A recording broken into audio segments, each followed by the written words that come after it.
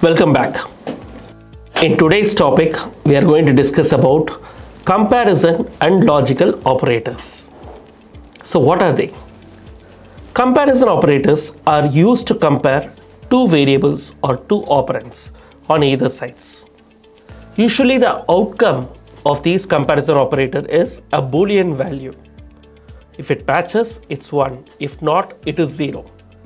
So comparison operator is used in different coding projects, primarily to check whether the values are matching or not.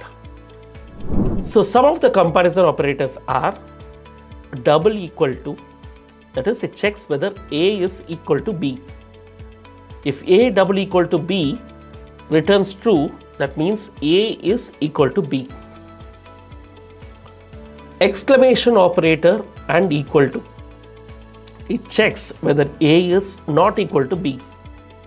If A exclamation operator equal to B returns true, that means A is not equal to B.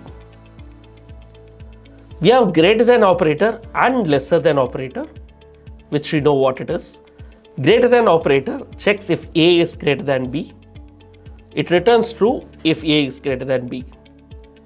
A less than B checks if A is lesser than B and returns true if that is so. Greater than or equal to checks if A is greater than or equal to B and returns true if that is the case. And it returns false if that is not the case. And same way, A lesser than equal to B checks if A is smaller than or equal to B, and it returns true if A is smaller than or equal to B. So I hope you have understood what comparison operators can do for you. Now let's understand the logical operators. So logical operators are more like Boolean operators, and it takes us back to the good old school days, if you remember.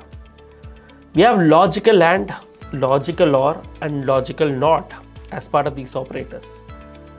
Logical and is, if both the variables, if both the operands are true, the result is true.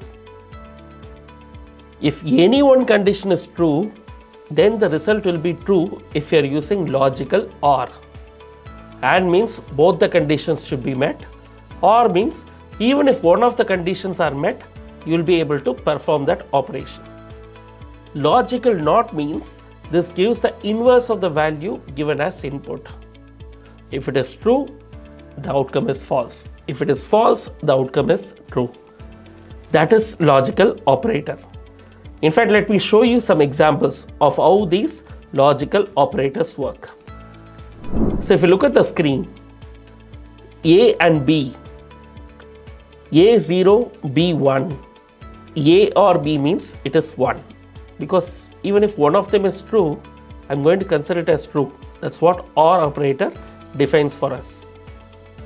AND means 0 and 1 will return 0. Because I want both of them to be 1, only then I'll get 1 as an output, as you can see on the table very clearly. NOT operator, as I explained to you, if you are giving 0 as an input, you get 1 as an output. If you are giving 1 as an input, you are getting 0 as an output. This is how the logical operators work. Now it is time for us to try this thing hands-on in our Google Colab. I hope you still have that operators notebook open. We will try our hands directly there. Thank you.